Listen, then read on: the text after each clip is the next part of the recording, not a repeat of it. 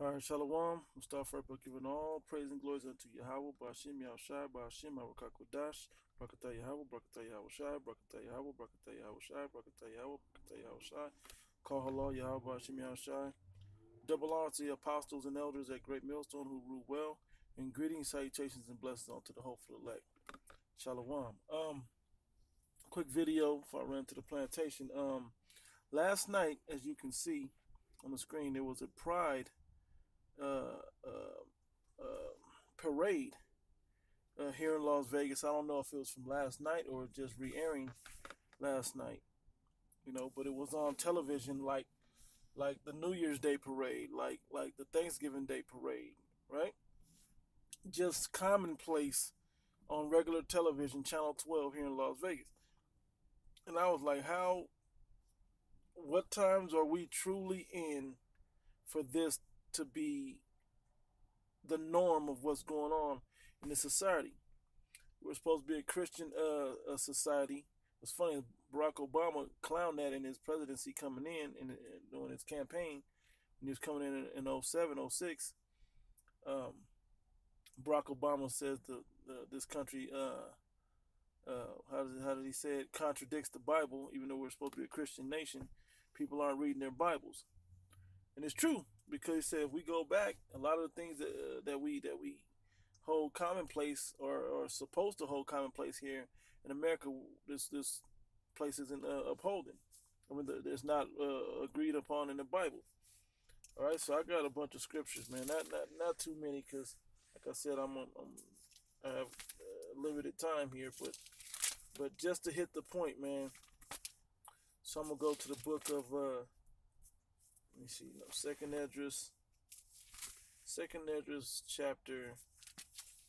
Let me get to it. 1 second. Bear with me. Second Esdras. I'm gonna start up at yeah. Um. Yeah. Chapter 15, verse. I'm gonna start verse 5. It says, "Behold, saith the Lord Yahweh," which the name Yahweh is the true proper name of the Most High God. Okay, who you ignorantly call God, or who you know as God. Okay, the Creator. All right. Yahweh Shai is His only begotten Son, who you ignorantly call Jesus Christ. All right. It says, "Behold, saith the Lord Yahweh, I will bring plagues upon the world, the sword, famine, death, and destruction, all bad things." Okay, for wickedness has exceedingly polluted the whole earth, and their hurtful works are fulfilled. Okay, this pride thing is wickedness, man. You can't tell if that's men or women up there. You can't tell who's who. All right, you cannot tell. I'm gonna try to click over. Look, this is what they do. This is what they do. Floats and people cheering and music going and so on and so forth. They're in Pride. Okay, Atomic Roller Girls celebrate Pride, and Mastercard and different Caesar's Palace, and everybody was there, all in support of this Gay Pride LGBTQ Pride Award. Okay, it says for wickedness has exceedingly polluted the whole earth, and their hurtful works are fulfilled. Therefore, saith the Lord, I will hold my tongue no more as touching their wickedness, which I profanely commit, neither will I suffer them in those things in which they wickedly exercise themselves. Behold, the innocent and righteous blood crieth unto me, uh, unto me, and the souls of the just complain continually. And that's what this video is, among other brothers complaining continually about all the wickedness that goes on in this world. Okay, this place is wicked as hell, man. This place is wicked as hell, and there's a punishment for you wicked ass people. Why 30, 40, 50, 60, 70 years ago, 100 years ago, this was not accepted when the Bibles were more instrumental in the moral compass of society here in America. Now it just runs rampant, and it doesn't matter anymore. Everybody just super liberal about everything. Okay, well, the Most High God is not going to allow this to continue on this way. You know, and this is just a small something among all other things, because he gave his commandment about this. The book of Leviticus. Let me get to it. Here it is now, but right here, Leviticus chapter. Go to the 20th chapter that I want. Yeah, chapter 20, verse 13. If a man also lie with mankind, as he lieth with the woman, both of them have committed an abomination. They shall surely be put to death. Their blood shall be upon them. So when he brings the sword, famine, death, and destruction according to their wickedness, you think they're not gonna get touched? They're just gonna live on cloud nine and the rainbows and all of that, and they're perverting everything the Most High God is about with all his pride. The Most High hates pride. That alone will he get you for. Let alone you're proud in the face of the Most High God. Matter of fact, let me get this. Ecclesiastes. Let me get there right quick. Bear with me. See how fast I can get through these. Lucky. 1 second. Oh, so Ecclesiastes. Yeah, right here. Come on, get to the page. Yep. Ecclesiastes chapter 8, verse 11. Because sentence against an evil work is not executable, therefore the heart of the sons of men is fully set in them to do evil. Okay? So your heart is fully set in you to do evil because you don't think there's a penalty for it. Well, there is a penalty. The sword, famine, death, and destruction is coming for you. Okay? This is 2nd Esdras, chapter 8, verse 50. For many great miseries shall be done to them that in the latter time shall dwell in the world, because they have walked in great pride. This is a parade. They're walking up and down the streets of Sin City, Las Vegas. And this ain't the only place that they have these pride awards. They go right there in Tel Aviv, calling it Pink City. They have a pride award over there, a pride parade over there. They have it in Long Beach, California that I know. San Francisco, you know they got one. New York City probably has one. Miami probably has them. Chicago. All these major cities here in America and certain places within the world, not the Middle East though, but certain places in the world, they have these pride parades. And you think the Most High God's not going to visit this place for that? He's going to visit it, man. All right? Let me go to this right quick. 2nd Esdras, chapter, where did it go? 15. 2nd Esdras 15 and it's 15. Yeah, 2nd Esdras 16, so like it's 16 and 17.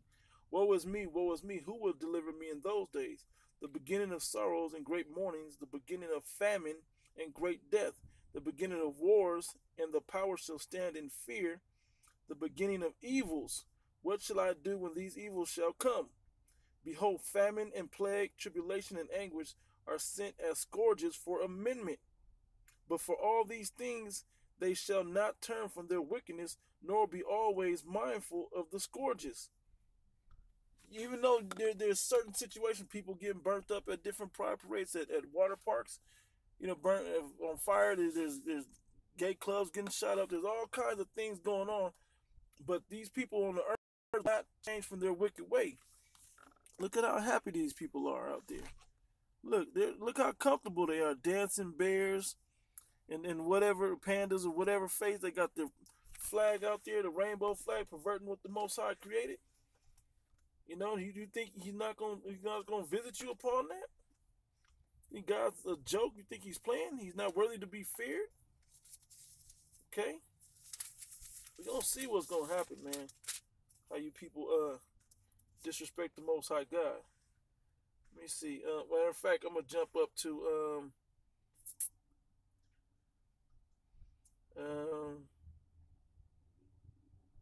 let me see. I'm gonna go to that one, but I want to go to this first. It's the 7th chapter, or is it the 8th chapter? Bear with me 1 second. That'd be the 8th chapter. Yeah, let me get it. Yep. Um, yes. Is that it there? Uh-huh.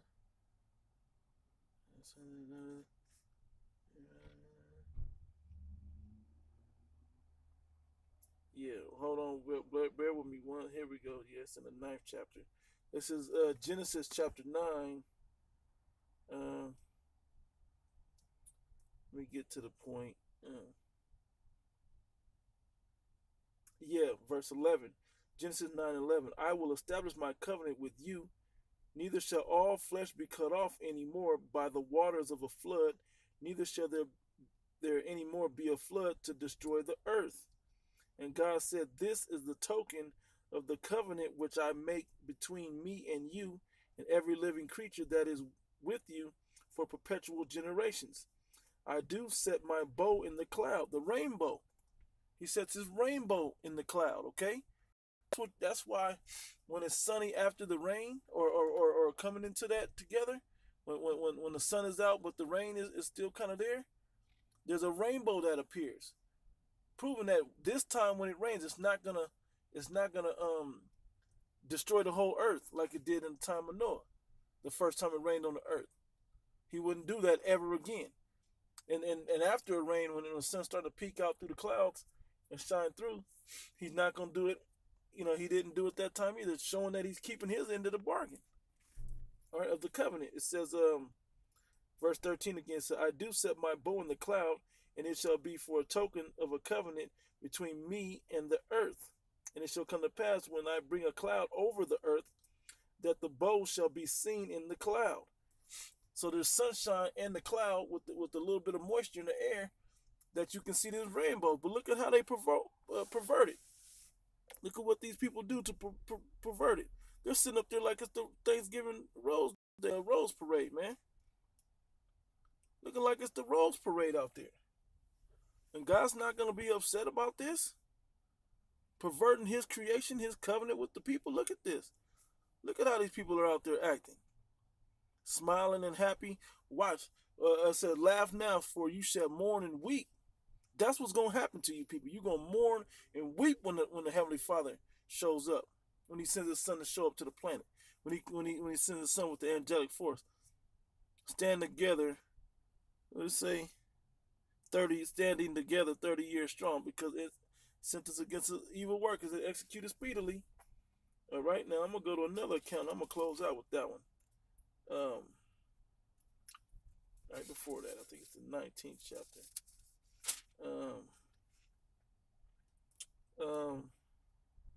Yep. Let me start near the top of that.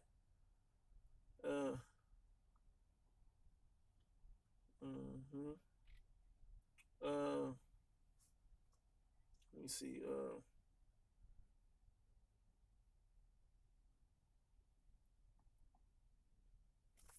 Let me start back a little bit. Yeah, because I got to jump around a little bit. This is Genesis chapter 19, verse 1. It says, and there came two angels to Sodom even at evening. Sodom is that homosexual sex act of penetrating an exit, which is your anus, okay? Which is anal sex, okay?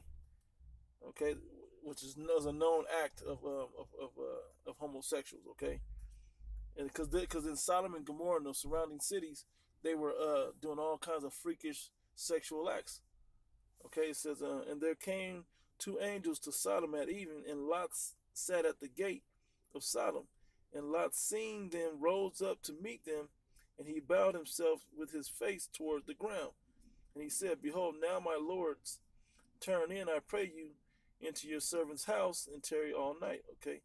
And wash the feet, and okay, so it's basically, he greeted them. Okay, and then the point that I want to make, bear with me. Yeah. And people came to go get those men. Let me see. Let me get to the point. Okay, 13. So, for we will destroy this is the angel speaking Matter of fact, verse 12. And the men said unto Lot, Hast thou any here besides son-in-law, and thy sons, and thy daughters, and whatsoever thou hast in the city? Bring them out of this place, for we will destroy this place, because the cry of them is waxing great before the face of the Lord Yahweh. And the Lord Yahweh has sent us to destroy it. Why? Because all this freakish sexual acts going on. Okay? People celebrating and doing all types of nasty sexual acts, not what the Most High put together. Bestiality and who knows what other types of freakism going on. Same shit that go on today, man. Same things that go on today. All right? It says, destroyed, for the Lord will destroy the city. And he seemed, let me start verse 14. And Lot went out and spake to his sons-in-laws, which married his daughters, and said, Up, get thee out of this place. The Lord Yahweh will destroy the city. But he seemed as one that mocked unto his sons-in-laws. Okay, so nobody wants to listen. Okay, let me get to the point.